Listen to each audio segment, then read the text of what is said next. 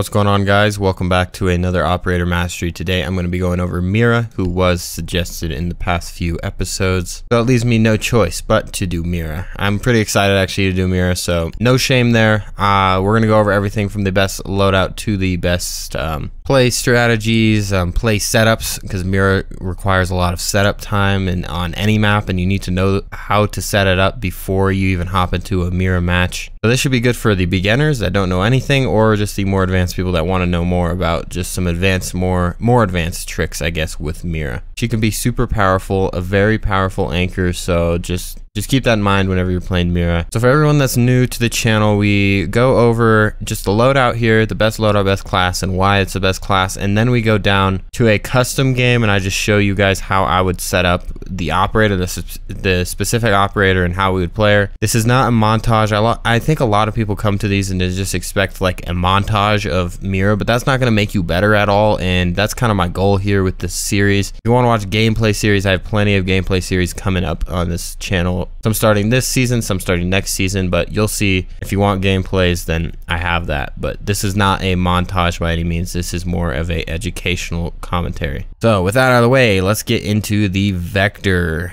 which is the best gun, the gun you should be using, because you can do a lot of pre-firing with it. With a fire rate of 1200, low damage, but it makes up for it with the fire range, or the fire rate, and it doesn't take a long time to kill at all. With the Vector, I like to go with a holographic sight, a flash hider, and a vertical grip. And sometimes I rock a laser too, for I don't know why I do, but it just feels really good with the Vector. So any of those will work, and your laser's never gonna get you killed because it's usually behind the mirror wall at all times. Also, if you're wondering, I'm on an alt account. That's why I'm at level 48 and unranked. I'm going to be using this account for my upcoming series, and I just got to get it up to level 50 for next season so it can play ranked. Regardless though, flash hider, that's obvious. That's just because you usually stand up, do a quick burst, and then vertical grip is the only grip you can have, so obviously pick that. And then the laser sight is optional. Then you're going to want to go with the shotgun here. You can do any scope you would prefer. I would probably say reflex or hollow. Red dot just is not the best, but if you prefer it, then go for it. Then a laser sight for the shotgun because it makes the bullets a little tighter, makes it easier to make rotation holes and make C4 holes for you. And then a nitro cell as your gadget, because you are going to be throwing those over the bullet holes or the C4 holes, and we'll get into like how to set those up and stuff in just a minute. So let's hop into a custom match here so I can get going on a gameplay. So this is one setup in particular on Villa here, games room and aviator room, where this Mira is super powerful. So wherever you decide to make your rotation hole, wherever that might be, let's just start off with making a rotation hole, because usually you're gonna have to make rotation holes with Mira, but this is just the idealist setup here with aviators and games room. So to start off, you always want to make sure that you leave the wall by you unreinforced, usually for pre-firing reasons. Second off, you put your Mira down right furthest as you can to the edge, and then you want to make holes above if you can. That's why I'm saying this is a perfect scenario, because this has all of the above, and you know, you can do this, make this useful, and have C4 holes. So it's just like the perfect world, really. But then what makes it even better is you can come over here, put your other Mira down here, and then you have cover fire for your Mira. So you do the same thing with the C4s, the C4 holes, and pair this with a ADS and a bandit, then you have a pretty solid setup.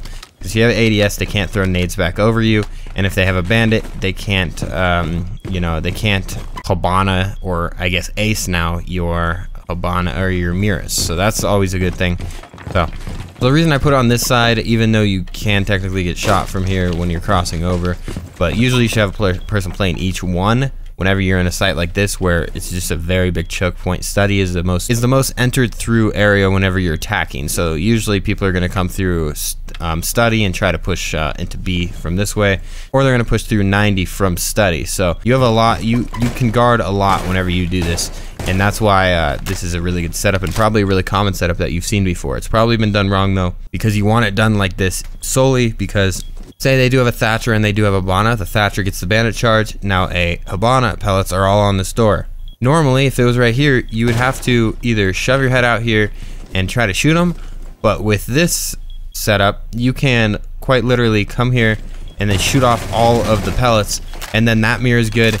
And then the same goes for the other way, because this guy can watch your mirror for Hibana charges or anything, and the mirrors are going to stay up the entire round unless if they're twitched or shot from the back, right? So that's the power of having a good setup. But if you have mirrors like this and it's all set up like this, there's no way they enter through here, so their whole attack is going to shift probably to the other side. Most of the time it will shift all the way to the other side, or shift to 90 through main stairs. So now this is on lockdown. You rotate back over, say you're playing this mirror in specific. Now you don't really have to worry about the mirror anymore, and you instead just switch and anchor down at bar, because you are an anchor at the end of the day. There should be no time with mirror that you are running away or running around trying to get kills, because your gun and your setup. You are a 1-speed operator with a vector. The vector is super good, super good. So for example, pre-firing, right? Pre-firing is so powerful with this, and with the flash hider, the recoil is not all that bad, right? It's a little shaky towards the end of the mag, and that's me just holding it down how I would any gun with good recoil. It just starts getting horizontal a little bit as you get further away.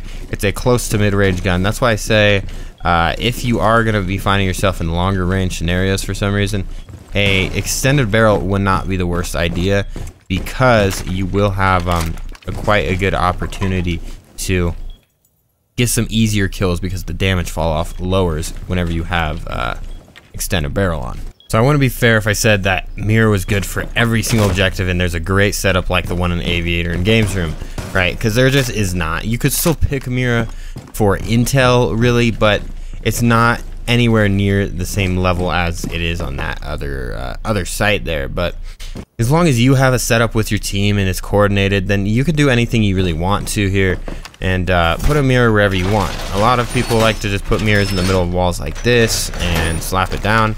Not specifically on this site. I don't think mirrors are good on every single site at all, especially a site like this. So so whenever you're breaking something, you probably want the wall to one of the sides to be reinforced, because if this gets impacted, or ash charge, Sophia charge, you know, anything like that, any type of explosive, then you can be exposed from this side and this side, and you can't really guard it.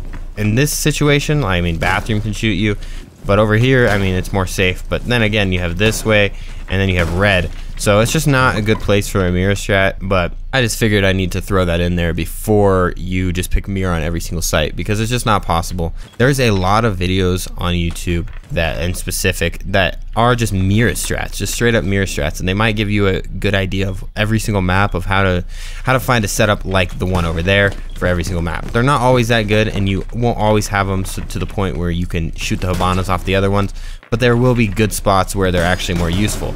This one's not the end of the world, right? As long as your team's coordinated and they don't reinforce by you in both ways, and you just have now a mirror randomly sitting here. It's good for intel, right? You can ping out where people are, you can know how many are in master, but there's no kill potential, right? So that's the main thing that I look for when I see a mirror spot. I want a place where I can actually play off of and use it for kills. So that's my main thing, and I just wanted to throw in this as well. This is one of the tips that some people just don't do with their mirrors for some reason. This shotgun can break, you know, all around a mirror, and you'll see before and afters, but it'll kill all that wood that's usually just sitting around. I don't know why this part's not coming off, but what in the world? As you can see though, when we come back over here, now there's not that wood lining. While this painting is kind of glitched out onto the thing, we'll just go to a different wall here just to show you. I'm gonna come right here, I'm gonna do this on the reinforcement, and obviously wood's still on the other side. So when you put your mirror down like so, well, just like this, then the wood is going to be showing all around it and doesn't give you the best field of view. Meanwhile, something like this, I'll show you on this, because oh, there's another painting, lovely. But say I break around the whole thing, takes a few shotgun slugs, and it's done pretty quickly. And you should do this on every single mirror all the time. Whenever you're done putting your mirrors down, you make your C4 holes always, and then you shoot behind the mirror no matter what. Even if it's outside, you want to like kind of peek across, because on border, I mean, mirror is a good strategy on border, and you should be coming out and, you know, doing this and just shotgunning the metal, no matter if it's inside or outside, as long as it's, you know, reasonable. You don't want to be running outside for 10 seconds to just get the wood around it, but it does give you a actual competitive advantage on seeing around corners. And as you can see, right, I have a way better field of view now that I shot that out than before when the wood was all the way onto these, right? They were all on these little metal beams, and now they're not. So I have more view. I can get tighter angles into areas that I otherwise would not be able to. And I have the C4 holes all set up where I could just come across and C4. All right, so that's Mira. I love Mira. What a great operator, but it's very situational. Not very situational, but on my tier list, if you haven't seen that, I put it as good situationally for one reason only, is that every single thing requires you to actually have some Mira spots on the site that you are going to be playing Mira with. Some sites just aren't good with Mira, and that's why I say she's good situationally. If every single site had a good Mira spot, she's absolutely meta on any of those sites. So I think it's a site-by-site thing with her. And plus, Mira's just fun, so I think she's a must pick on some sites for sure. And she's even a must ban on some maps that have Mira spots on almost every single thing. So with that out of the way, hopefully you guys enjoyed this. Hopefully you learned something new, especially for the newer players. I know Mira can be a little, it seems really simple, but then you just do nothing with it, and then you realize, okay, I need some help with Mira, because you need setups, and you need to know just basic stuff like shooting around the Mira, making C4 holes for your C4, and putting it in good spots. So with that, guys, I will see you in the next one. Hopefully you enjoyed. If you did enjoy, leave a like. I'd appreciate it, and I'll see you in the next one.